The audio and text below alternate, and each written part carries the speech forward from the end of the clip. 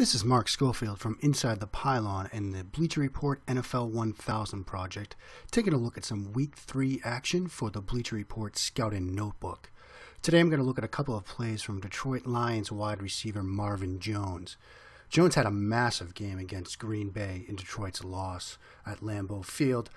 He was targeted 8 times, caught 6 passes for 205 yards and 2 touchdowns, including a 73-yarder to help close out the first half and cut into Green Bay's 31-3 lead. Now, with numbers like that, you might expect that Jones was far and away the best wide receiver in the NFL 1000 this week, but the numbers didn't quite match up with this kind of production. And I'm about to show you what I saw on 2 plays in particular that couldn't quite bring me to give him massive grades, particularly with respect to route running, which is one of the traits that we're graded in this project. Now, what we're trying to do, again, with this project is show you how guys are doing each week, and we're trying to take into consideration everything that happens on a given play, what the defense shows them, who the player is matched up against, and everything that goes into making a play happen from snap to finish. And on these 2 plays, Jones got a little bit of a hand from the defense, which didn't really want me to bring me to give him a massive number when it comes to the route running score. This is the 73-yard touchdown reception, and again, it comes near the end of the first half. Here's the play art that you can see. Jones is split wide to the right. He has a pretty normal alignment. He's just outside the bottom of the numbers here. And he's going to be matched up against Josh Hawkins, who's right here coming over to cover him in sort of what looks to be cover 2 man underneath. Now, Jones is going to run, as you can see, a straight vertical route right here. Now, in this coverage scheme, what you typically expecting the cornerback to do, whether it's straight cover 2 or cover 2 man underneath, if he gets a vertical route, he's going to try to carry that and sink underneath it. Because in that cover 2 scheme now, you've got that safety over the side over here, and you've got this guy here. You're trying to constrict this throw-in window as much as you can. This area right here is that soft spot of cover 2. So if the offense is going to challenge that, you want both the cornerback here and the safety here to constrict that throw-in lane as best as they can, which is why that cornerback here, Hawkins, is going to try to sink under that vertical route and stay with it as best as he can. But that's not exactly what happens. You'd expect him to get a good jam at the line of scrimmage and then stay with him, or at least try to reroute him a little bit at the line of scrimmage. But watch Hawkins even before the play. You'll see he's distracted. He's watching inside.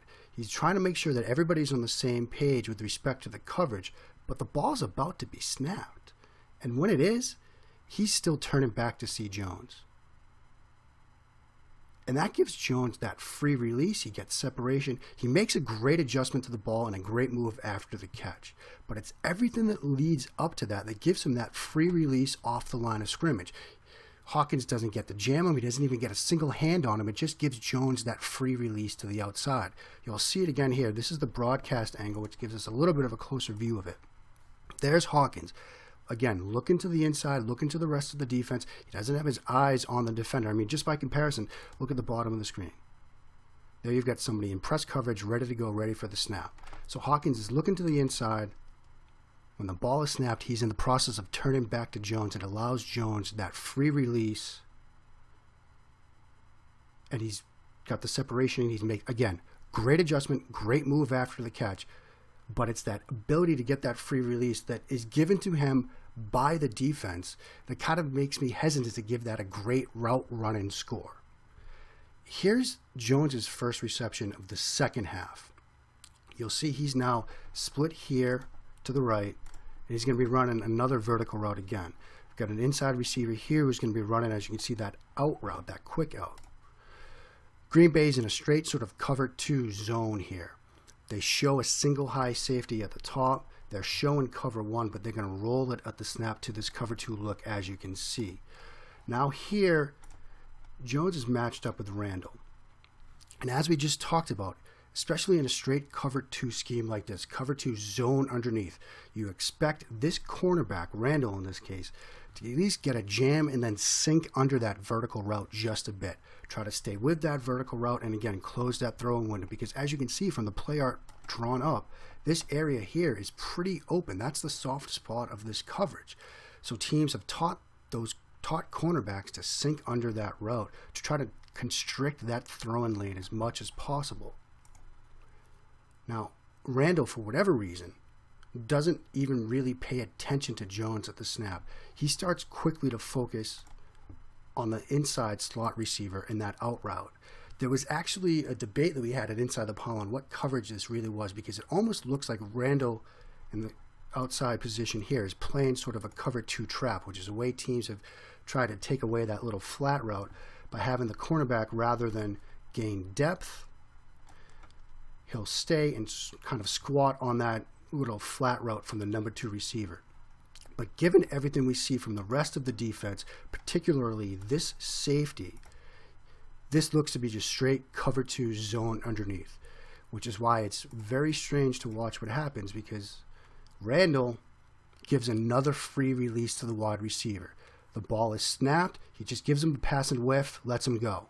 That gives Jones another free release. Again, he makes a great catch, don't get me wrong, but it's that free release that he gets right after the snap that makes it basically a situation where he doesn't have to do anything. He doesn't have to win at the line of scrimmage.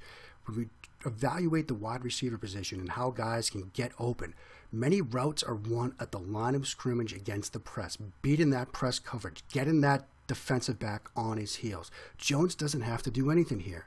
Randall just lets him go. Jones is given that free release to the outside, and he's open right away. Stafford makes a good read, good ball, great catch, holds on, first down. So again, what we're trying to do here is try to separate, elite players, elite plays each week from good to great. Jones was great this week, but in trying to determine whether he was really elite on these 2 plays at least, the fact that the defense just gives him a free release at the line of scrimmage made it tough for me to really give him a high mark when it comes to his route running ability.